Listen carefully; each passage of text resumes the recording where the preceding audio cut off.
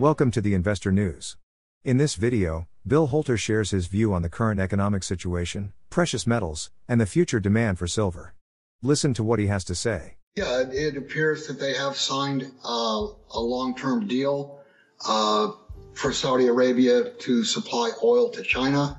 The question is going to be, how does China pay for that?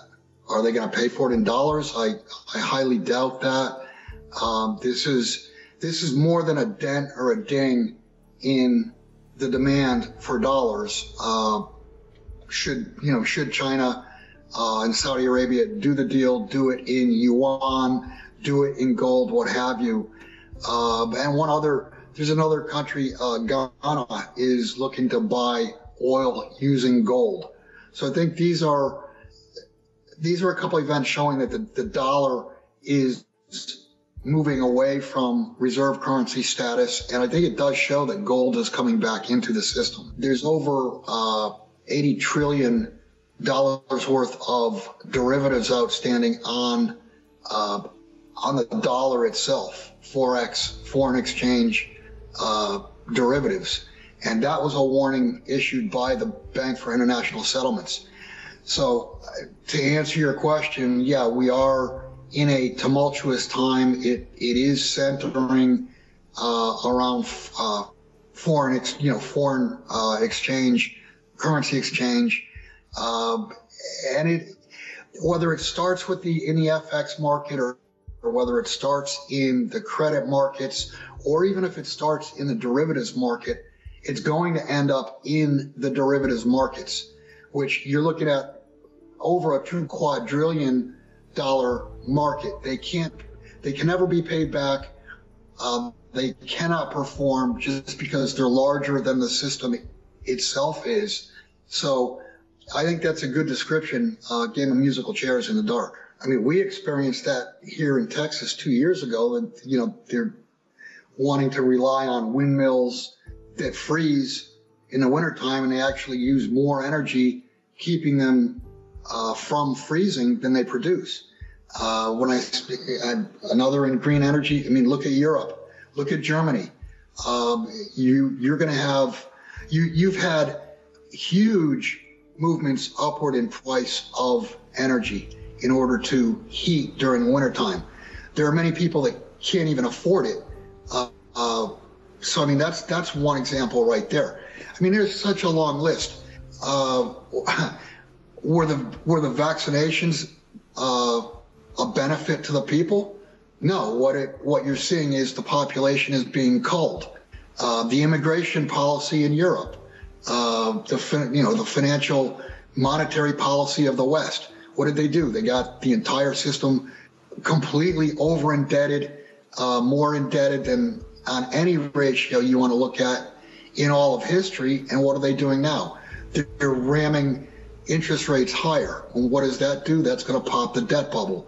I mean, there's that's such a broad question. I mean, we could go on for an hour on that, but suffice it to say that 95% or more of the policies being put forth are not for the people's benefit. It's for the control of the people. The vast majority of people watching or listening to this consider themselves libertarian. And really, to me, what that means is you basically want to be self-sufficient. You want basic services from your government, but you want your government, you want your neighbors. You just want to be left alone and do for yourself and be self-reliant. Now that leads to my advice to people is become as self-reliant as possible, whether that's energy, electricity, whether that's clean water, whether that's food, what have you. You want to be as self-reliant as you possibly can.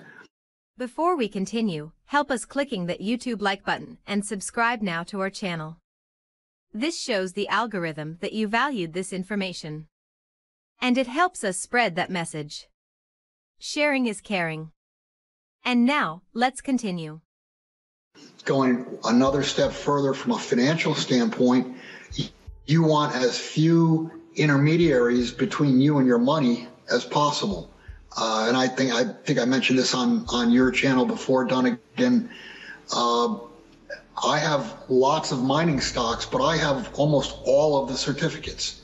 And the reason I've done that is because when your broker goes bankrupt, even in normal times, it could take 3 to 5 years for you to get access to your shares. Whereas if you have them in hand and your broker's gone down, if there's another broker up, or whenever the system does come back up, you've got the certificates in hand, you can deposit them and liquidate them. So just try to be as self-sufficient as you can, self-reliant, and you don't want entities between you and your capital. I've always recommended somewhere between $5,000 and $10,000 in cash. You don't want it in $100 bills, you want it in $20 bills. And my advice would be, once the banks do close, you want to spend that pretty quickly, because people are going to figure out once the system goes down that they're just pieces of paper, that they really don't have any value. And after, 2 weeks, 3 weeks, something like that, the sentiment will be, hey, I'm not giving you eggs, or I'm not giving you gasoline, or I'm not giving you anything real for pieces of paper. So dollars will more than likely go to a significant premium for a week to 2 weeks. In other words, the buying power will increase. But once people figure out that they don't want to give something real for something that's just a piece of paper with ink on it, then the purchasing power will collapse and they will be unacceptable. I've done, if you want to call it, walking surveys. Go to a farmer's market, or if I come across a farmer, I will ask, when things go bad, will you accept silver? And most of them get a pretty big grin, and they say, yeah, of course. We would prefer. And actually, I've heard several say that they'd prefer silver. That saves them having to turn the dollar bills into silver. It's already done for them. They're not understanding that gold and silver themselves are money. If you go back 100 years, dollar bills were derivatives of gold. Silver certificates were derivatives of silver. So the mindset, how do I get rid of it? That's not going to be the problem. What's going to happen is, once this thing goes down, the demand for gold and silver is just going to explode, because people are going to figure out, hey, everything has bankrupted, and I want something that can't bankrupt. And the only two monies that cannot bankrupt are gold and silver. So just understand that gold and silver themselves, in fact, are monies, have been money for 5,000 years. And the question of how do I get rid of it and get into dollars or what have you, it's absolutely 180-degree thinking is what it is. I have bad news for you. If you're not rich by now, you're screwed. And if you're in debt, you're even double screwed. How so, you might wonder? Well, the sad truth is that you're working your whole life to make someone else rich. The mega corporations, the banks, the politicians, everyone is getting richer. They get your money. And what is even worse, they get your time, they get your life. You are not even in a rat race. You're in a financial prison. But what could a solution for you look like?